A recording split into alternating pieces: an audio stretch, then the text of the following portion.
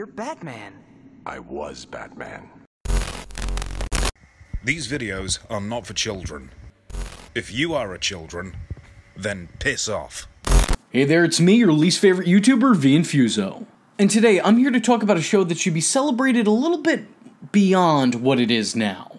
That show being Batman Beyond. I've talked in passing about Batman the Animated Series here on this channel.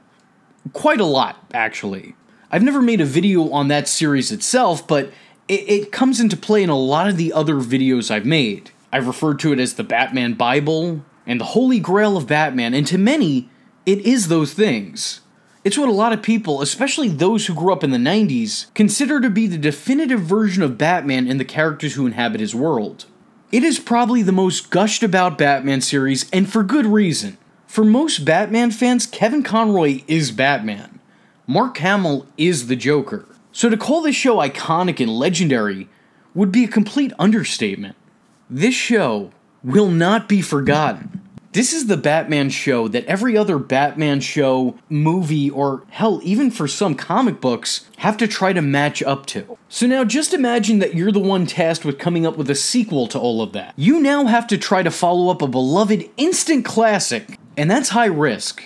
I mean, even if you were involved with the original series, that's still pretty huge. If that's not enough of a risk for you, imagine that you're now doing a sequel to the most beloved Batman show of all time, with the most beloved Batman of all time, but now you're creating and crowning his successor. I think it's pretty safe to say that you'd be sweating batarangs. Now, upon researching the show, I've read claims that Bruce Wayne is actually in his 80s during the series run, but I've also read that the show takes place about 20 years after Batman the Animated Series. So that would make Bruce 60 during the show's original run, and just no, that's untrue. I'm not trying to imagine that this is some jacked up old man over here. Alright, I already got Vince McMahon haunting my nightmares. No thank you, I don't need any more. Not happening. So some wires got crossed here, so some information isn't accurate, but that's what I've gathered. So let's just say that this show takes place in the future. You know, some stuff has changed. Gotham City, now more than ever, is crime-ridden, with a street gang that goes by the name of the Jokers, who idolize and act in the name of the Joker. I like what they did there. It was very clever. I don't know if you noticed it, but they took the villain's name, and then they added an S. Oh, I'm sorry. No, a Z. A Z at the end of it. So now it's different. It's paying homage to that. I understand if you don't get it. It's very subtle. We're so far in the future that your favorite villains and heroes are mostly gone and go unmentioned. The men and women behind those masks have wrinkles and arthritis now. This city desperately needs new blood in its hero veins. And that's where Terry McGinnis comes in. Now, when creating the next Batman, a safe bet would be to have the mantle transferred over to another established character. And with Batman, there's a lot. Going just by the animated series continuity here, there's Robin, Batgirl, Nightwing, or hell, maybe you want to go balls out and anoint the Creeper as the next Caped Crusader. I don't know, I wouldn't do it, but it's a choice. I'm just trying to say you have options. Alternatively, maybe you'd create a brand new character using the old Batman blueprint. You know, bring in some new, deep-thinking, tactical, stoic brute who has an affinity or trauma related to bats. I mean, why not? They recycled the same Robin design about 3 or 4 times over and called it a new character each time.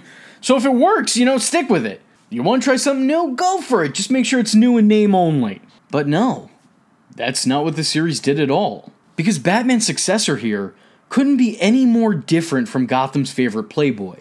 Terry McGinnis was no Bruce Wayne, and that's why I loved him. Terry McGinnis here is depicted as a young, occasionally naive punk with an attitude problem. He's a snarky asshole who is just as likely to take down the criminals he encounters, psychologically, as he is physically, which is the polar opposite of what Bruce would have done. Bruce didn't really engage with his enemies like that. He didn't trade barbs. I mean, who is this guy, Spider-Man? Are you in, or are you out? It's you who's out, Gobby. Out of your mind. But Terry did. Terry could verbally spar with the best of them. Do you know too many people who could play mind games with the Clown Prince of Crime? No, I didn't think so. He plays rough, he fights dirty. This guy is nothing like the Batman who came before him. And in a way, I think that's why I like him as Batman's successor so much. He's not just a copy and paste of the predecessor. He's an entirely new thing. While ultimately it's revealed that the two have a bit in common, I think it's very evident that they have much more in contrast. They're more different than they are alike. I think it's fair to say that Terry has a lot more in common with Jason Todd than he does Bruce Wayne. Yet it's this difference that makes Terry such a great Batman. Like his mentor before him, who's trained in various fighting styles and combined them together to create his own, Terry kinda does the same, utilizing Bruce's trainings, but also never forgetting what he learned on the streets. Oh yeah, prior to becoming Batman, Terry was a self-admitted bad kid who ran around in gangs. So him donning the cowl here is almost a redemption arc. The suit Terry wears also works as a body armor utility belt, supplying him with all kinds of extensions to the suit that work as gadgets, and basically give him superpowers. I mean, granted, it's actually the suit, but gifted with constant flight and invisibility, this is basically the technological cousin of superpowers. And while yes, Bruce designed the suit, it's still significantly different from anything Bruce did in the animated series. And it overall helps Terry stand out a bit more from his predecessor's shadow. Simply put, Terry is his own Batman. But he's not entirely alone in fighting the good fight, as the OG Batman is only a Bluetooth call away. Following his retirement, Bruce became a complete recluse, becoming the ghost haunting Wayne Manor. Plenty of ghosts in this place. The man was a shell of his former self. Batman became bitter old man, until he met Terry. Actually, he was still kind of bitter and definitely still old after he met Terry, but now he was a bitter old man with a purpose. Bruce speaks to and guides Terry through his missions, utilizing the suit, basically taking on a role similar to Oracle in the comics. And it works really well here. The completely conflicting personalities of Bruce and Terry really drives the show for me. Their interactions are a meeting of old and new mentalities. Their differing ways of approaching the job makes for an interesting watch. Often Bruce, the experienced vet, is shown to be in the right, but there's also plenty of other times where Terry's alternative method gets the job done better. With the focus still being put on Bruce as well as him guiding Terry through his missions, I could see how it could come off that Bruce is ultimately still the brain while Terry's just the body. You know, this new Batman is nothing more than an errand boy. But the show does a good job of both highlighting the importance of the mentorship and establishing Terry's independence from the White and Grey Knight. I said before that the show kind of made Bruce the surrogate Oracle character, but that doesn't mean the show forgot about the actual Oracle, Barbara Gordon. As opposed to being brutalized at the hands of the Joker and becoming the sisterly big brother of Gotham City, Barbara Gordon continues to pursue justice, just as her father before her did. That's right, here Barbara Gordon becomes the second Commissioner Gordon, and I think that this is just the perfect placement for her.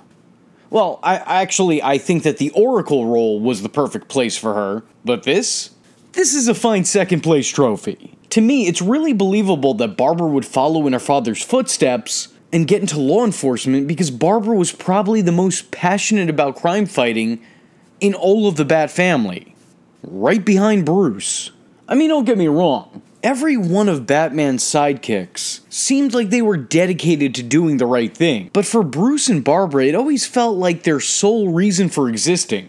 Like there was nothing beyond this. There was fighting the good fight, and then waking up to do the same exact thing each and every day, which I can relate to, because that's my life as a YouTuber. So I have no problem believing that after all these years, they're both still heavily involved with the crime cleanup in Gotham City, even if it's separately, and done through different means now.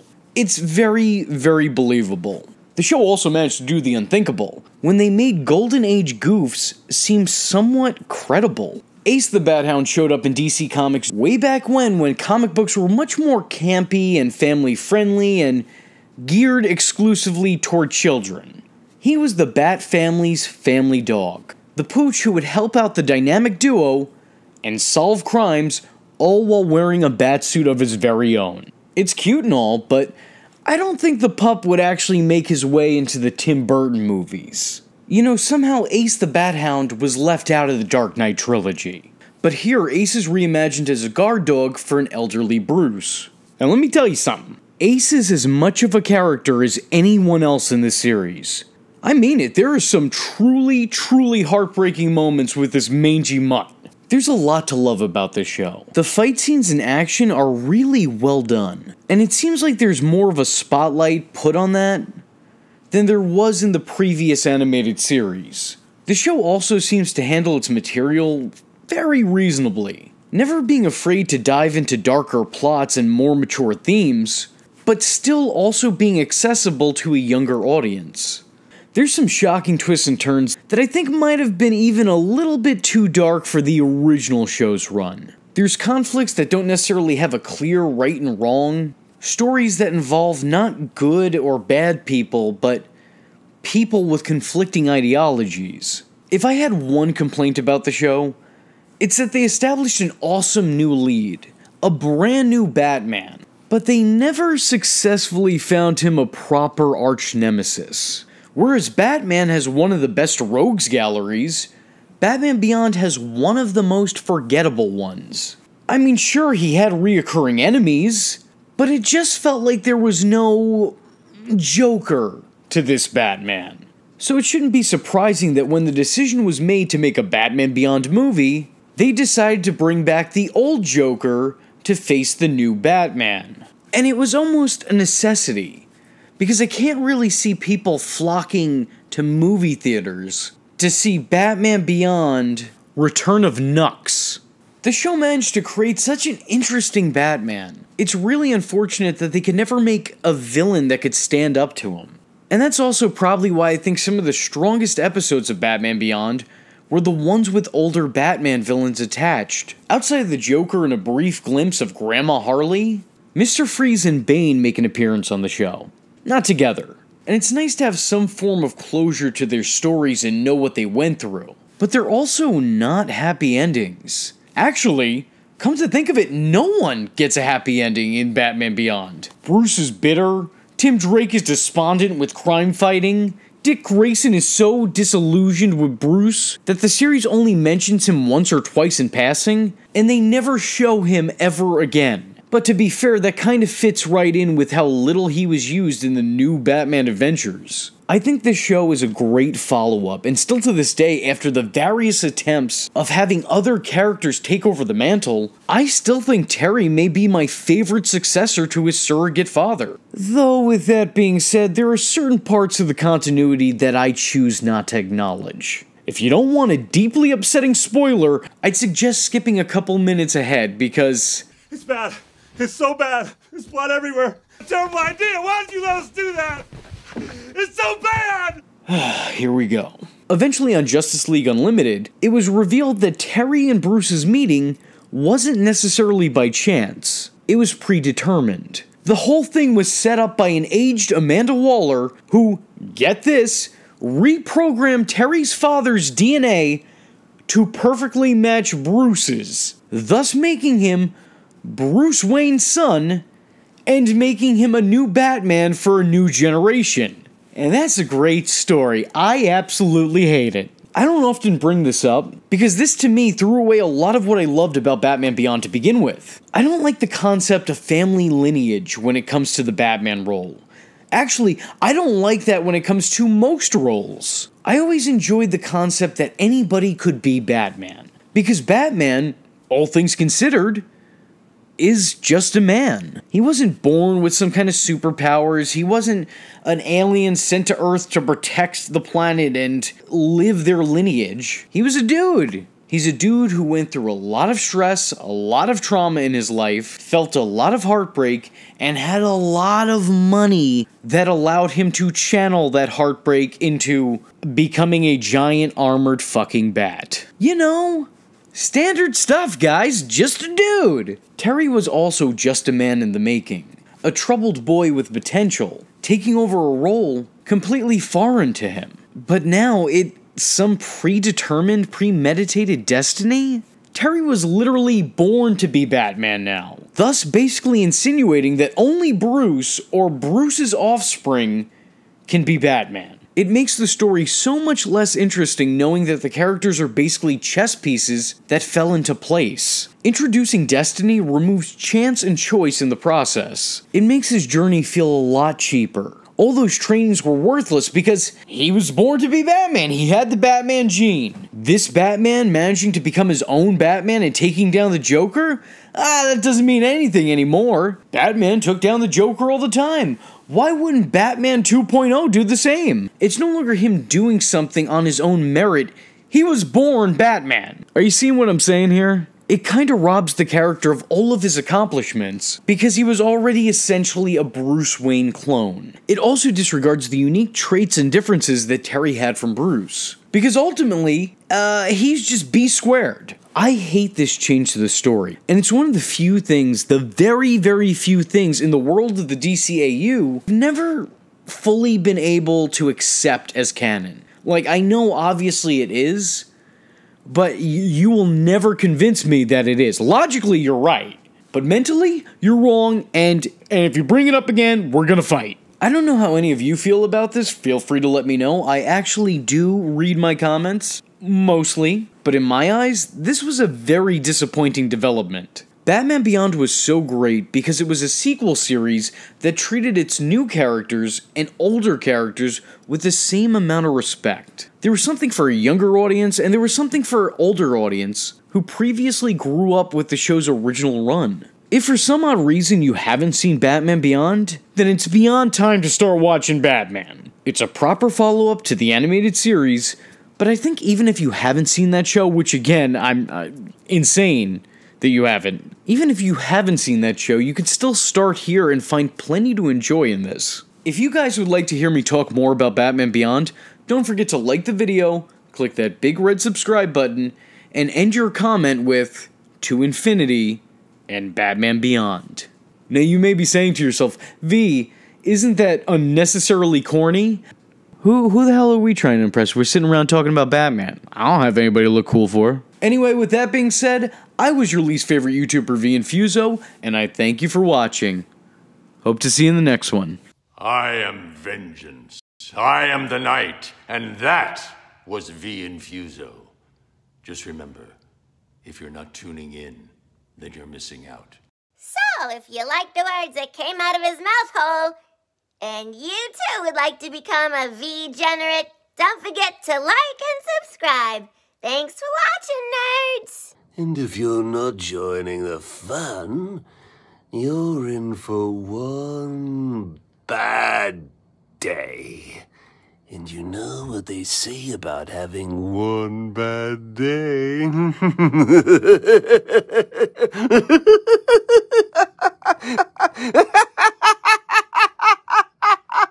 Catch him next time. Same bat time. Same bat channel.